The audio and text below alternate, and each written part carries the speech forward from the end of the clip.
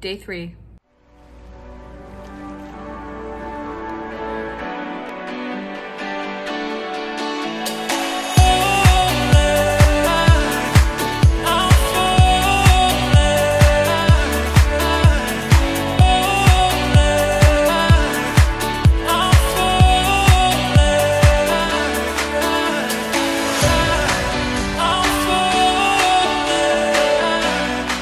Hey guys, welcome back to my channel. This is Redhead Goes Healthy. If you are new here, I am on a 21-day reset challenge, mind, body, and soul. If you're interested in following that journey, learning more about it, feel free to watch the video above or look at the daily goals listed below. So the first thing that I want to address, I want to talk about how I felt after yesterday. So I am following a 5-2 method where I eat normally 5 days out of the week. I'm still doing intermittent fasting, and then 2 days out of the week, Monday and Thursday, I will reduce my calories by quite a bit, 75%. So ideally, I should be hitting like 600 calories on those days, but yesterday I found that I just simply could not do that without feeling like I was putting myself, I don't know, into some serious trouble. Like I just didn't want to feel that hungry and that that much of a deficit. I ended up eating 950 calories, which for me is still a crazy deficit. That is still a very few calories compared to what I normally eat.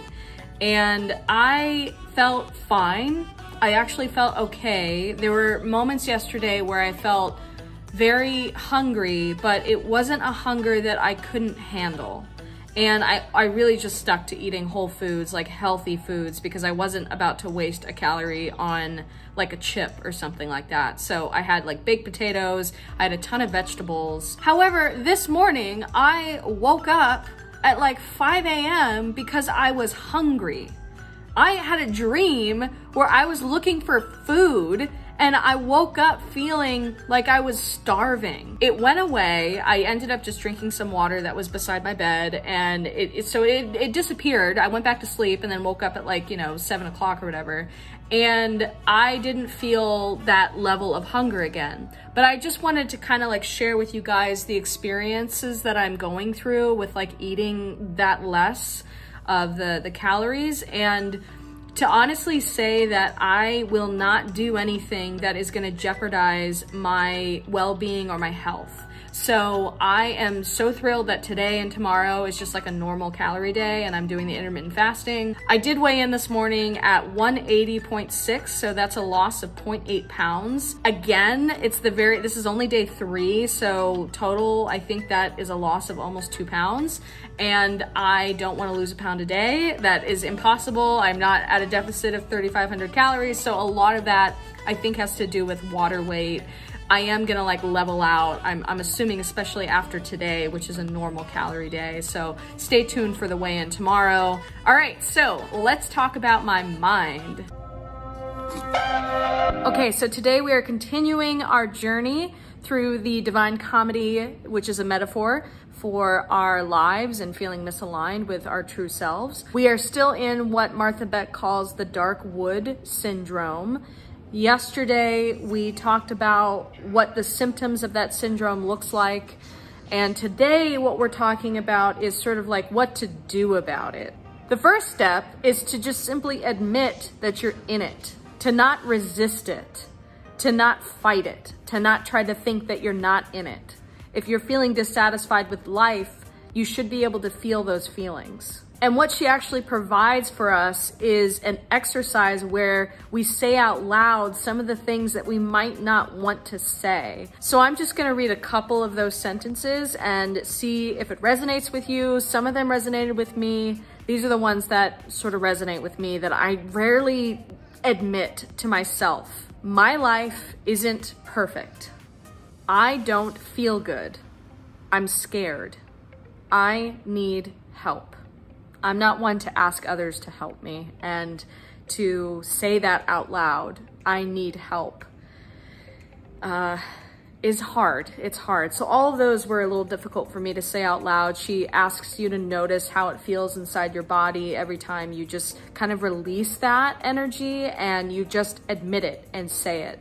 And I will say, when I went through her full list, I did feel I guess like a sense of peace after saying each sentence. So it's something that I think I need to return to over and over again, just to try to just kind of move through this. Now we're already on chapter 2. I should say the book is pretty easy to read. So already we're on chapter 2. Chapter 2 is all about, she calls it the desperate need for success. So like, what are the things that we think that we need, and how is that actually impacting our ability to find our true selves? She reminds us that, again, if you find yourself in this space, this dark wood of error, she reminds us to not jump to a quick fix. Don't think that you have to, be more successful. You need to make more money. You need to be in a better relationship. You need to lose weight really fast. That sort of mentality where you're thinking like, well, if I just fix something about myself, then I'll be able to be happy. And she says something that's somewhat controversial, I think, to some of us. Success does not equal happiness. Even though we've been taught that if you make a lot of money, then you are going to be happy. If you're successful in your career, then you are going to be happy. And I don't know about you guys, but I have found even in my own life, the goals that I've reached, when I reach them, my happiness maybe lasts for a couple of days, but then I still am left with this feeling of dissatisfaction. And I really appreciated that Martha Beck talks about that, because that's something that I've always thought is just a condition of being human. And I know that might sound kind of dark and existential and not encouraging at all, but I've always thought that maybe at the core of all of us is this emptiness. But she, I think, is going to talk about maybe more of the reason why we feel that emptiness and what we can kind of do about it, which I appreciate that perspective a lot. One of the big things of this beginning of this chapter is that she talks about how we are constantly comparing ourselves to others. So it's not just enough to be successful in our own lives, but we have this false understanding of success as being, I have to be above that other person. I have to be better than that other person. Once I'm better than that other person, then of course I'll be happy. And again, she's sort of trying to combat that misunderstanding of what true happiness is. And then we will close out today with a thought exercise that she provides. So I want to kind of take you guys through that. I found it to be really helpful, so hopefully it helps some of you too. First thing is, think of an ad that showed you a product that you really, really wanted. Like you really wanted whatever was being advertised. Sit with that for a second. Think about how your body feels and what you're experiencing emotionally when you think about wanting that thing. Not necessarily getting it, but try to think about the feelings that come up when you want that particular object. And she wants you to describe both the physical sensations and the emotional sensations. Next step is to shake it out. And she literally means like shake, like physically get it out of your system, do something else, go for a walk, do something completely different. When you find yourself back in a state of peace and you've been grounded, she asks you to ask the question of yourself, what do I yearn for? And to sit with that and to do the very same thing, write down the physical sensations and write down the emotional sensations. Did you notice a difference? And she wants you to think about the differences between wanting objects, wanting things that society wants us to have and own versus the things that we yearn for. And for me, the things that I ultimately, I think, yearn for, peace, freedom, contentment, happiness, the material objects. It's remarkable was something like that was the latest purchase I made where I was like, that's gonna make me happy. That's what I want. And it's really awesome still. So I'm questioning her method here. But anyways, she ends this portion of the 10 pages with, the more divided you are between your true inner self and this other like cultural self that's kind of been imposed upon you, the more that what you yearn for is not gonna match up with the things that you desire or crave. So I thought it was kind of interesting. I'd love to hear your thoughts on what she's talking about here. And I will see you guys tomorrow for the next 10 pages. And now the body.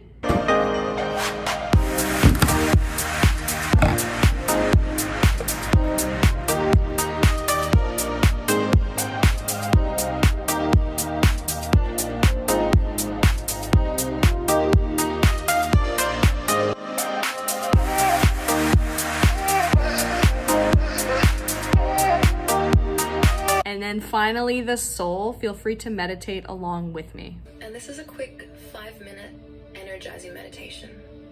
So go ahead and find yourself in a really tall, comfortable seat. Root down heavy through the sit points. Lift up tall through the spine, stacking shoulders on hips, stacking ears on shoulders. Notice your breath as you begin to settle in and down.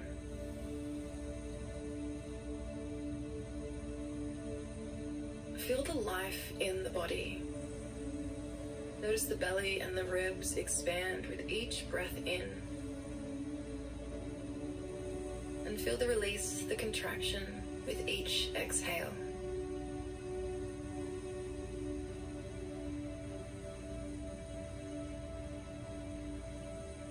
There's a deep well of energy that lives within each and every single one of us. And often we're trained to seek that energy externally. But today, we're going to draw our attention inwards. Tune into the area of your torso, from the shoulders to the hips.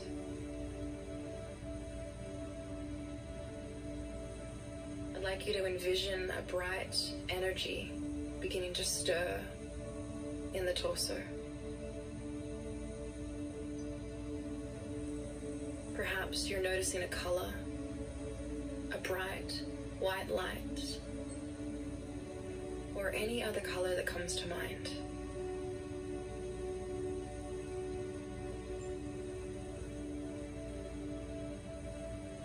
Notice any embers and aliveness that surrounds that bright light.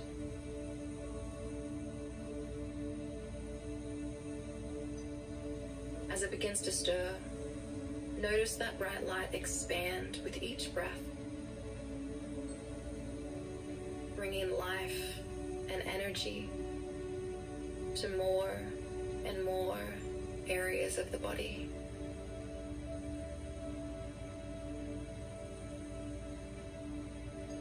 Notice with each inhale that expands wider until it's fully encompassing.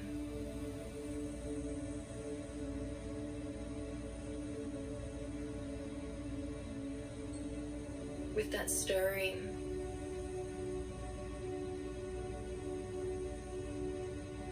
with that expansion, notice the energy within the entire body.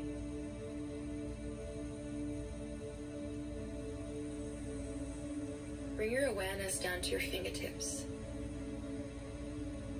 Really tune in. Notice any life there, the pulsing, the heartbeat that perhaps you can feel in the thumbs, that humming energy of aliveness that resides in your very physical being.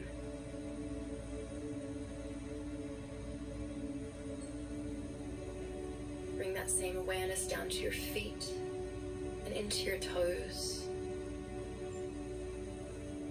That humming, the tingling sensations, that aliveness. Your very own well of energy that is always within you.